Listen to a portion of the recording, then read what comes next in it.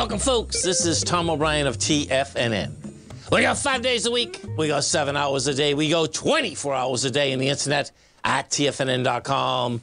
Always remember, folks, whatever you think about, you bring about. Whatever you focus on grows. Hope everyone's having a great day, safe day. Hope everyone had a great Thanksgiving. Nothing like having 4 days off, man. Be impeccable with your word. Manifest your true intentions. Regardless of what language you speak, your intent will be manifested through the word. What you dream, what you feel, and what you really are will be manifested through what you say each and every day. Market-wise, let's take a look at it out here. We have the Dow Industrials trading down 498. Nasdaq's off 177. S&Ps are off 65. That's a downdraft inside the Nasdaq of 1.5%, 1.4% in the S&P and Dow Industrials. Gold contract down $14.70, traded at $17.54 an ounce. We have silver down 52 cents, $21.08 an ounce. Light sweet crude up 71 cents, $76.98 a barrel. Notes and bonds. A 10-year note down 2 ticks, trading 112.31. The 30-year off 5 at 127.14. And King Dollar. King Dollar's on the move top side, up 737 ticks, 106.696. The euro is at 103. The yen is at 138, and the British pound is at 119 to 1 U.S. dollar. Our phone number is 877-927-6648. Give us a call, folks. Want to know what's going on in your world. In the world of the S&Ps, let's take a look at them. What do you have? Well, we get a pullback. This is kind of like a classic, man, so we'll see where this goes.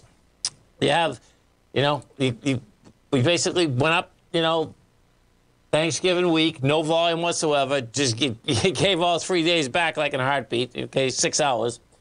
That being said, though, you only have 39 million shares traded.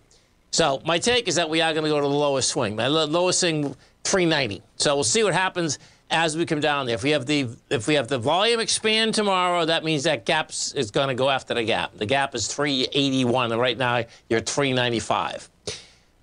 What the SPY has not done is got inside the lower range. The lower range starts at 390 inside of the SPY, 390.39. Now, and the NQs have already got inside this lower range. So the NQs are leading the market down. Bottom line, the NQs also have volume. No, they don't have volume. 28 million is nothing. You're going against 41. So that's light volume. But what you do have, you get the swing point that's laying out here at 280, 72. The lower range starts at 284. So we're down $4.50. You can see we're in the lower range. Now, what that sets up that gap is wide open at 268.56.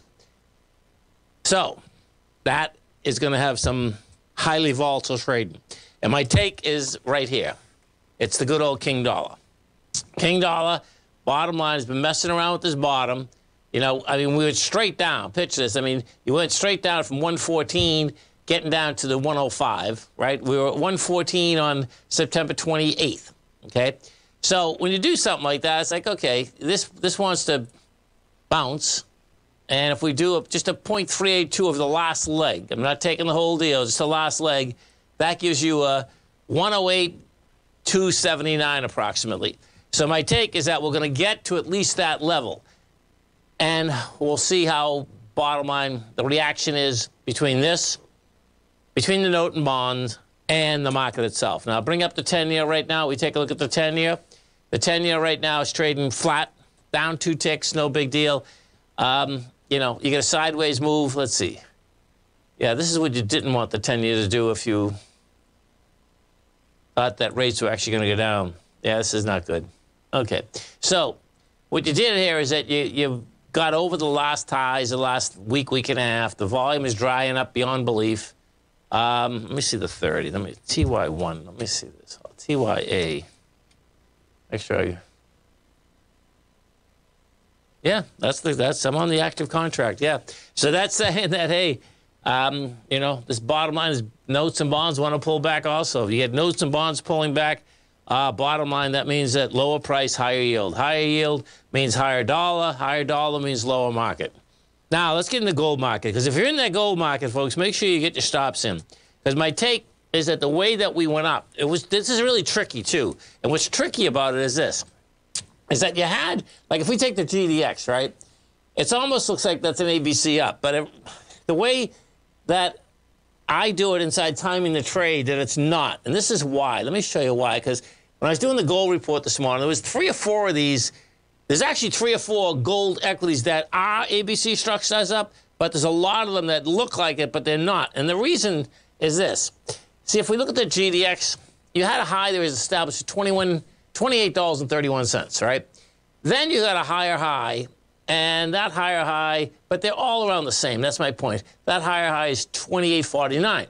Now, we had 29 million shares there. Well, the first one, which is right next to it, had 46 million. You took the B point out, and we did take it out with 34 million. But the bottom line is that you got to go with the first one at 46. You can't take the second one out here with 29. You can, but I just don't if you want to stay conservative in the aspect of an A to B equals C to D.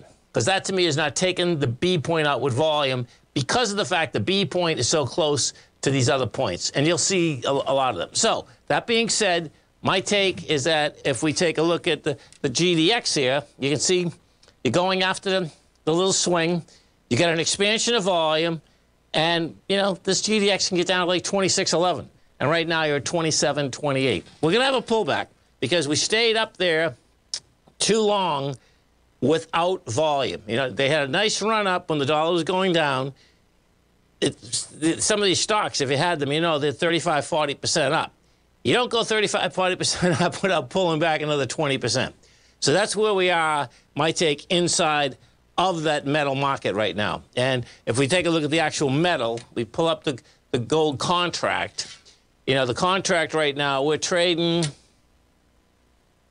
So you're down 14 bucks. It's not bad. That's that. What number is that?